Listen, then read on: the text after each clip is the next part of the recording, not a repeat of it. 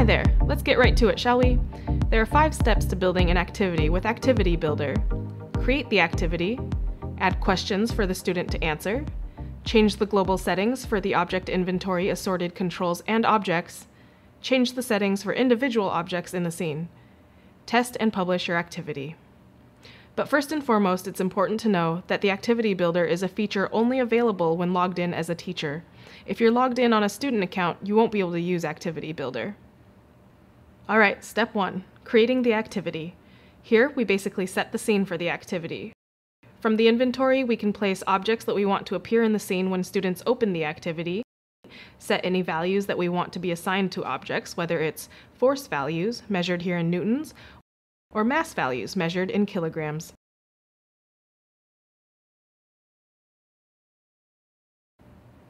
On to step 2, let's add some questions. So we'll open the Activity Builder by clicking on this icon that looks like 3 columns of 3 stacked blocks each. And if what I said makes no sense to you, just know that it's this icon. Alright, and just a side note, when the Activity Builder is open, we can't move objects in the scene or add new objects to the scene, which is why we create the scene in the previous step. But if we want to change the scene, simply click on Test here to return to the activity setup. See, now you can move stuff around. Alright, back to adding questions.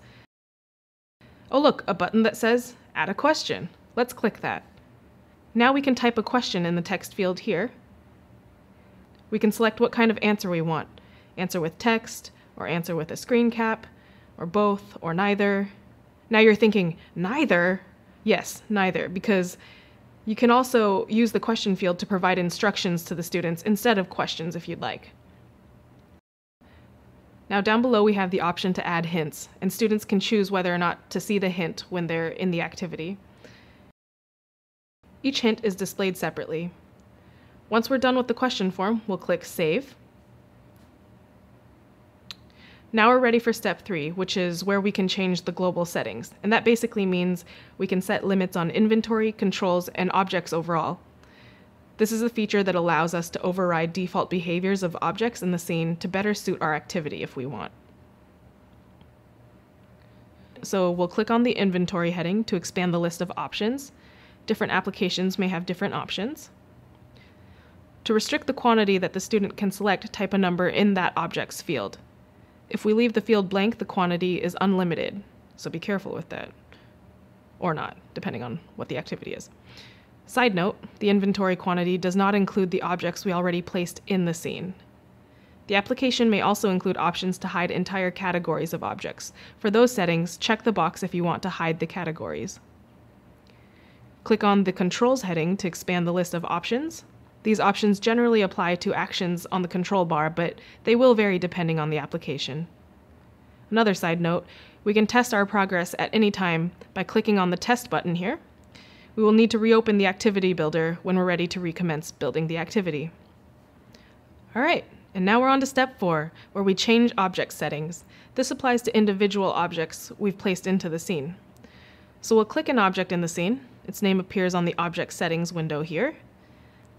So we'll be sure to click on any subheadings for the object so that we can review all of our options. Then check the desired settings or enter numeric values into the text fields. Now we're on to step 5. Here we can test and publish the activity, so let's click the Test button. The Activity Builder window closes. If we wrote any questions or instructions, the questions dialog appears. When we are ready to publish the activity, we'll reopen the Activity Builder by clicking on the icon up on the control bar. Then we click the Publish button. Enter the activity name and the category for the activity. The categories will appear on the main screen menu as a way to organize the activities.